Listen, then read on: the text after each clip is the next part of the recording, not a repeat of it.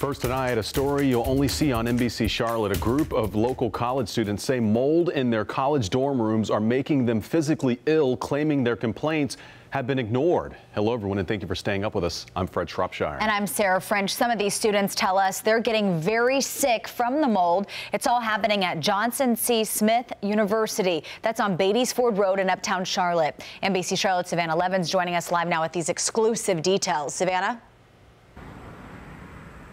Sarah, these students tell me that they're vomiting blood, their eyes are swollen shut, they have blood clots falling from their nose. Within the past hour, the school telling me they're taking action. I was sleeping, I just hear. Zaina Dove and Jaslyn Lambert, seniors at JCSU, say it started with that.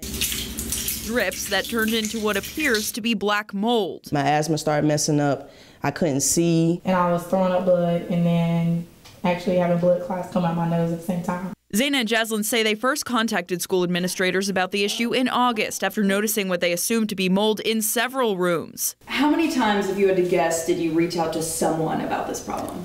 Whew, over like 100. Armed with doctor's notes, they eventually asked to move out of New Residence Hall altogether. JCSU communications reps told me they were only recently notified of the issue and sent in experts to test the air and fix the problem. Jaslyn says the crew hired to remove the mold in her room only painted over it. You watched them just paint over it? I watched them paint over it. I should have recorded it, but I didn't. Several other students from other rooms offering their own photos and stories of new breathing issues, agitated eyes, and bloody noses. But when it comes down to people's health, we could have dropped dead at any moment.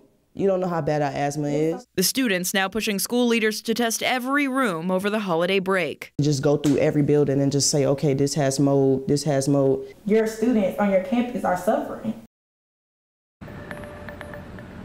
Johnson C. Smith University just emailed me a statement in the past hour. They're blaming all of this on record-breaking rainfall and the past two hurricanes that we've seen. They're also vowing to take all of these student concerns seriously and make corrective actions. They've also said tonight they will be moving those girls into an entirely new residence hall. Reporting live from Johnson C. Smith University, Savannah Levins, NBC Charlotte. So scary to think about. Savannah, thank you.